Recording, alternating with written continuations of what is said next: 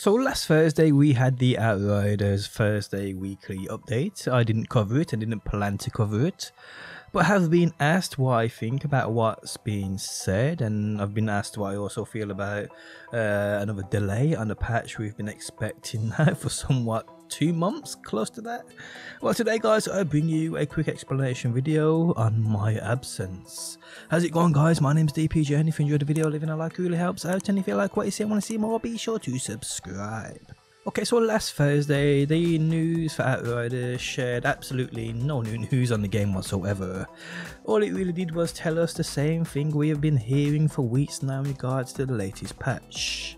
They said this: our latest patch is still working through some issues raised during the submission process, but the team is continuing to work hard on this patch and Outriders in general.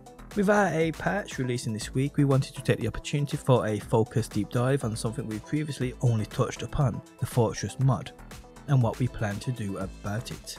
And well guys, that is really it. They do go on and waffle on about Fortress and this, that and the other, but that doesn't interest me whatsoever. But that was it guys, that's all we got. We're just being told the same shit every week now. And it's for this reason I didn't cover it, the reason I didn't make a video on this. I mean, like I said, it's the same shit week in week out now. And I'm just posting the same stuff week in week out now, and to be honest, I'm kind of bored of the whole thing.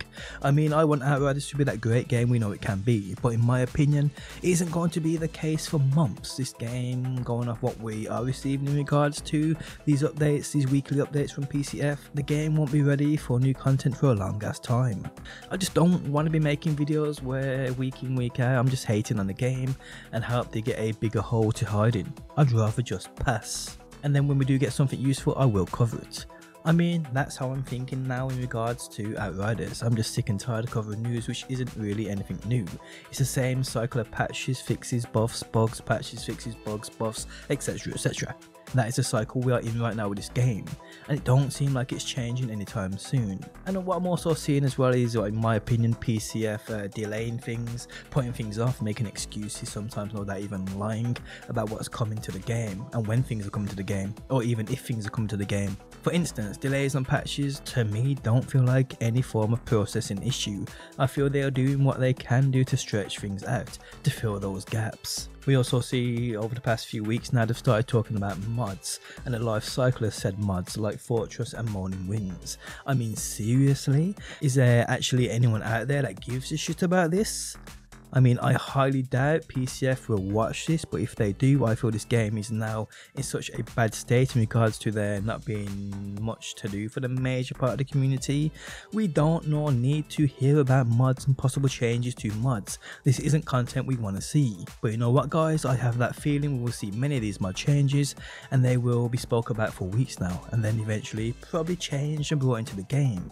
And this will be their way of believing they are keeping the game semi-fresh for people to get kind of excited about playing it. I couldn't give a rat's ass about these mods, and I guarantee most people that filled the servers when the game was popular don't care either. And yeah guys, this is why I didn't cover this dev news last Thursday, and it just kind of pisses me off, and I'd rather not have that pass through onto my channel. But there we have it guys, it is what it is.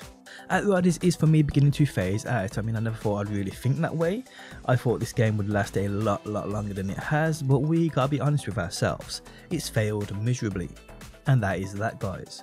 I mean, if there's anything exciting to cover, I'll probably cover it. If I see any glimpses of hope, I'll probably cover that too. But there's no point in me covering things I feel most people won't care about. And the latest dev news last Thursday is something I feel most people won't care about.